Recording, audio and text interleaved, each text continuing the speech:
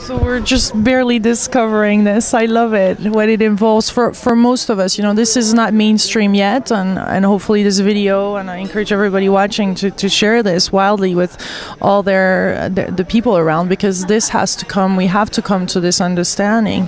What do you think it's going to take it mainstream now? Well, I think it's you know, it's still a long journey for it to be mainstream. You know, many papers have to be written still.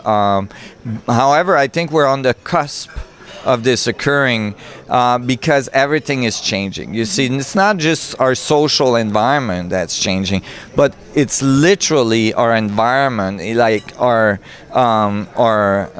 biosphere itself is changing. I mean, recently I was looking at all the graphs of all the, you know, eruptions, volcanic eruptions and earthquakes, and the number of casualties due to typhoon and hurricane and all this stuff. And all these graphs shows an extreme, you know, increase in the last 10 years, you know, going to asymptote at this point. And, you know, so there's no doubt there is a fundamental change occurring on our planet, and that's driving society to find new solutions and to transcend the limitation that we've established for ourselves. And so I think it's, you know, it's in the next few years we're going to see, you know, miracles in transformation on you know, in our society and in our technology. Things that we can't even conceive possible will become daily usage. For instance, you know, having a little device in your home that runs your whole house, that runs your car, that runs everything. I mean, it's very, very possible, and it is actually on its way. Now, you know, how quickly will we get those? How much pain, how much suffering, how much difficulties our society is going to go through before we make that transition? That's all up to us. You know, it's up to you and me and the guy beside us. You know, how willing are we to make those steps, to take the risk, to transform our life, you know, to stop doing things that are not in line with this higher knowledge, with this transition. I mean, every single person has to make those choices. And if people make those choices, every single person that make that transition is a huge impact on the whole morphogenetic field of the planet. So every single person counts. What's fantastic is that the universe and the field is transforming, and we're receiving more and more information. That's how it feels. But it's also up to us to open ourselves. So there is this direct correlation. Is it up to us or the field? Is it? How is that symbiosis gonna? Well, I think that it's both. It's always both. It's a feedback. See, more of us open up and change our ways and transform, more we feed information to the field, in which the field can feed us back a reality that matches that. And that's why every single person makes a difference. Every single person. And we can create heaven on earth, as Bruce Lipton says. Absolutely. Right now. Absolutely. There's absolutely no reason why. I mean, there is... Buckminster Fuller in the 60s calculated that if we split the wealth equally, you know, for all people on earth, I can't remember how many millions everybody would have. You know, there's abundance, and there is absolutely no reason for one single child to die from hunger. Right? It's just a question of organizing our society in collaboration, realizing that we're all one, that we're all on the same boat, and that if we don't take care of each other, we're just not going to make it. Because natural systems are in harmony with each other. They're not in competition. Yeah, and, you know, we saw that earlier in our evolution.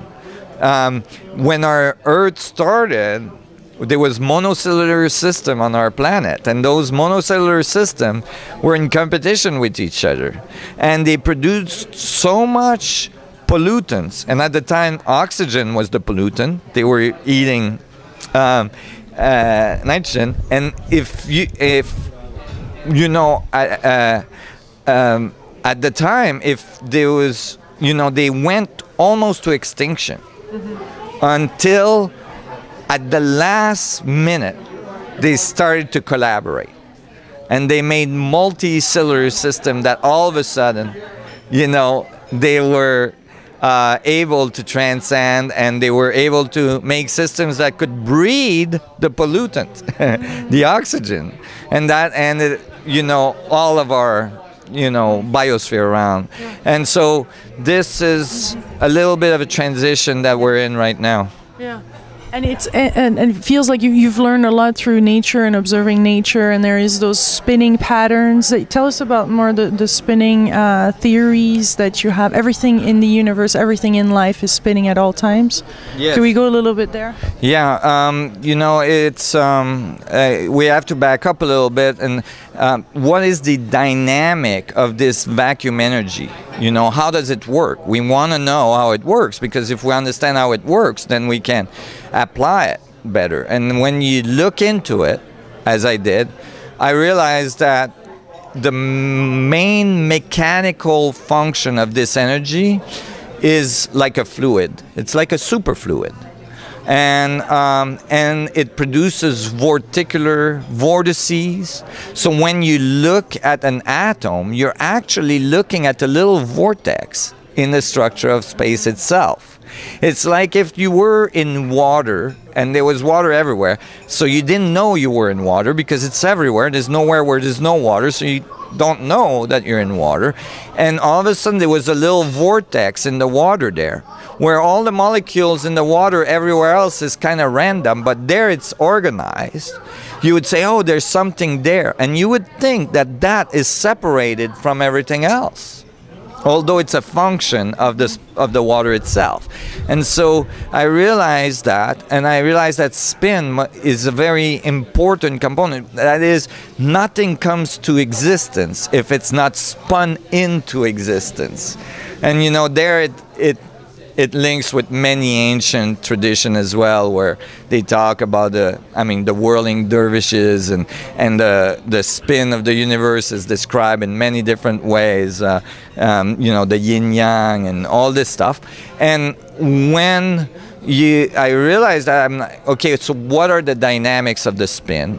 How does it self-organize? What does the vortices look like? Right, so if there's a spin, then there must be a counter spin. There must be Coriolis effects and all this. And so in my first paper published in physics, I amended Einstein's equation that describes space-time by adding spin and Coriolis effect into space-time to describe this dynamic more accurately. And so yes, this fundamental spin is what is the transducer to creation from the vacuum. And so understanding it is crucial, whether we're building technology to reproduce it, or whether we are in our body, you know, wanting to link with it at the deeper level. We must understand the spin structure so that we can visualize it, experience them, and go deeper into that vortex. This is the rabbit hole, going towards the singularity at the center of our existence, the center of the vortex, where stillness is present. You see? Yeah. And that's what we're all doing right now. That's right. That's right. We're discovering that. We're going deeper into ourselves, finding that center, that singularity, that stillness that all these great masters talked about. Yeah. And you know, and so deeper you go into that stillness, faster the vorticular dynamics of your existence increase, because you can handle it since you're in the center, you're in stillness. And so you become more and more powerful. You start to have a larger and larger influence on the you know, bioelectric field of your body, and on the morphogenetic field of the whole planet. And that's why it's not, I get that question often, like, how many people will it take to, you know, get the morphogenic field to go to the next level. And it's not a linear equation. It's not simple, because some people will have more influence than others. And so it's a little more complex than that. I think it could be calculated, but I haven't done that yet. And you do feel it's going to happen within the next few years? Absolutely. You know, in the next few years, we will either transcend or auto-destruct. Because nature does not sustain disharmony and systems that are not conducive to expansion. Systems that are, you know, destructive in nature self-destruct. This is a very simple feedback structure of the universe. You know, you feed it destruction, it will feed back destruction. So, you know, are we going to be able to collaborate? Are we going to be able to become one humanity, you know, striving for the universe? Are we going to be able to accept abundance in our world without attachments to, you know, wealth and good and so, you know, because wealth is infinite for all beings. There's no reason for segregation of wealth. There's no borders. There's no end. Yeah. There's infinite amount of goods in the universe, and there's an infinite amount of energy, as I'm proving in my equations.